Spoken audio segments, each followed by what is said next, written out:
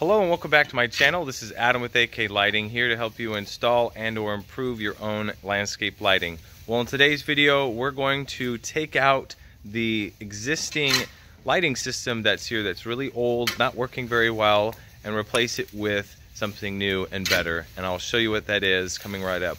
With that said, I'm going to jump right into the intro.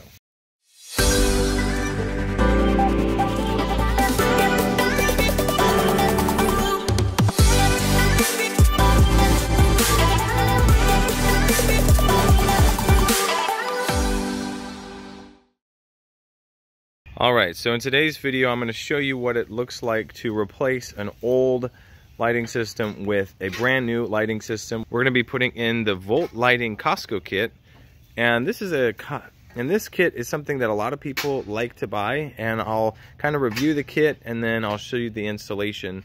And here we have all the old lights that are in the system, and they're broken. A lot of them aren't working, and these lights have a bipin in it with a small bipin light, so they barely shine any light even if they're working really well. The system also has some solar lights mixed in, so you'll have different light, different type of light on the house, so we're going to make it all consistent. So we've ripped it all up, and here it is, all the lights in the box right here, and we are going to replace it with this Volt Lighting kit. And here's Isaac fighting the bushes, and yeah, good luck, Isaac. So to review this Volt Lighting Costco kit just a little bit, I'll show you what I like about it and things that I do not like about it. I really do like the quality of these fixtures, and I am going to, if I haven't already, I'm going to show you a video. I'll post a video comparing this light with another Volt Lighting kit light and then another Volt Lighting light to show you the differences between them. So this is actually a really good light.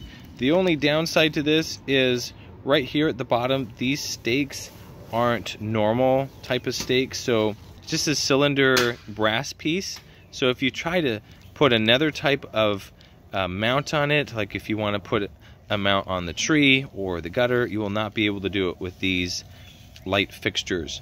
I do like that it comes with the bulb. These bulbs are really good, and then I think they're about a 5.5 watt, so they're pretty bright. They're 2700K, which a lot of people like that color. I prefer the 3000K, but either one works fine. Then they have these brass path lights, and I use these a lot in my install, so I really like these. And then the bulbs that they have right there are super bright, so I love these. So these are definitely a 10 out of 10.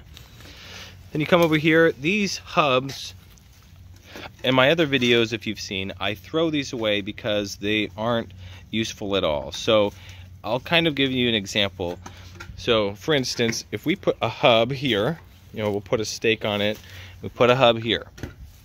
Now, instead of wire just being along the house, we're going to have wire coming this way, and then from the trees and the path light. And so you have wires literally everywhere in the flower bed. And instead, I like to run my main wire and connect it to the light, so do a few daisy chain right here. And so the lights and the wires are completely out of the way against the wall instead of running all over the flower bed.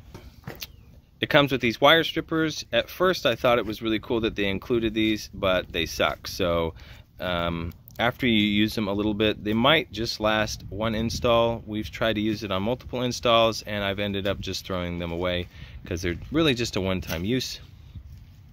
Transformer, this is a pretty good transformer. The con of this transformer is this photocell. It only has a year warranty, and it goes out a lot faster than you would hope. So, and I think you can buy these for about $20 to $30. So that's the only downside with this. I do like in these transformers that you can just lift these up and then slide the wire in and then clamp it down. It's just a quick and easy installation method. So another con to this is there's no way to mount the transformer on the wall. I wish it came with a piece of metal here that you could put a screw through it and into the wall to hang it up, but instead they wanted to make this an easy kit for everybody. So you have to put the transformer in here, and then you put the stakes here, and then it sits in the ground. So they try to have this kit be, once you have it, you can do literally everything. You have the tool that you need, and I guess it doesn't come with a shovel, but you don't need a drill. You have the clips, or you have these, so you don't even need a screwdriver. But I don't like that this just sits in the ground. We're gonna try to drill a hole in this and mount this on the wall and have this on there. And the last thing is the wire. This kit does not come with a lot of extra wire, like main wire. So this is a 14-2 wire. It is a really cool kind of idea with the spool. So you put your finger here and you pull the wire, and then it will spin out. So that's a cool feature. But they put a lot of their wire into this, and this wire is really thin and it's easy to cut. So if you have, let's say, those hubs right there and have all the wire in the flower bed, more than likely you will cut this wire versus that thicker wire if you ended up planting flowers or something like that. So I don't like that there's so much of this thin wire. I end up throwing a lot of this away. All right, so that was the review, and I'm going to get into the installation. All right, so we've already done quite a bit of work. We've put in some of the lights. So here's one, and if you notice that we try to make it kind of center on this big wall so that, you know, it fits pretty center in between this feature and that feature. We ran the wire up against the house. We had to trim these bushes so that we could add this light, and you won't have a lot of shadow effect going up because of the leaves. We ran the wire around here. We added that light, and again we trimmed. Ran the wire here for this path light. Came over here to this gap. Went to this path light right here. So there's that path light and this path light.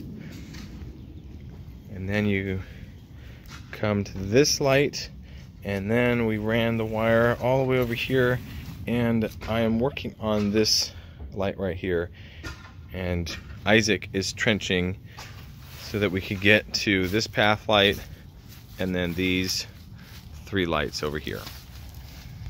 All right, so here we have this light.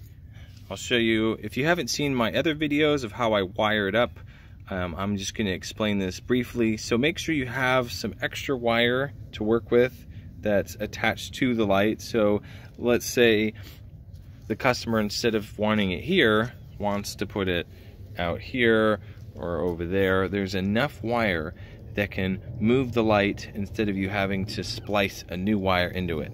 And so I like to wrap the wire around the light, and then when you wire this up, so we have a wire coming from this side, a wire going to the lights on the left and behind me. So you have those 2 wires, and then you have the wire from the light. So that's 3. So you will be putting 3 wires together on one side, and then 3, so I haven't finished this one yet, so 3 on this other side. And then I use my wire nut, and I twist this on, and after that's on all the way, then you use waterproof caps. And these are filled with like a silicone gel, and it's completely waterproof, and so you'll slide the waterproof cap. All right, so sorry for jumping ahead. I could not figure out how to do it with one hand, and so this is the waterproof covers over the wire nuts. The wire nuts are pushed down really far so that the gel could cover it, and it's completely waterproof. We're gonna wrap this wire around the light and then bury it, and then it's gonna look like this over here. Okay, so we finished everything else on the house, and I'll walk through in just a second to show you This is the last light. It was really challenging to get to this spot because of all these roots, but it ended up working really well. We went under a couple roots right there, and then under that last one. Then Isaac's finishing up, putting the wire, connecting the wires together. All right, so the transformer's on, and I'll show you all the lights. So that one's working. We've got the 3 lights there. This light. This light. That light. We have the path light there. That path light. Then we have these 2 lights. You can't see that one. And then the light on the tree over there. This light. And then here's the transformer. So this is what it looks like with it not mounted on the wall, and instead has the 2 stakes in the ground. I really don't like this look, but it's whatever. Also, I remembered a couple things that I don't like about this transformer. One of it being that this has a 15 volt. Most of the time, you should only use 12 or 13 volts unless the wire is running a really long distance to a light.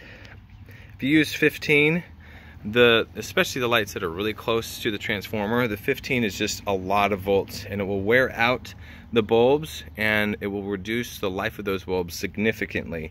And I don't know why they built some of these transformers with just the 15 volt option, so that's something that I don't like. Let's see, what was the other thing?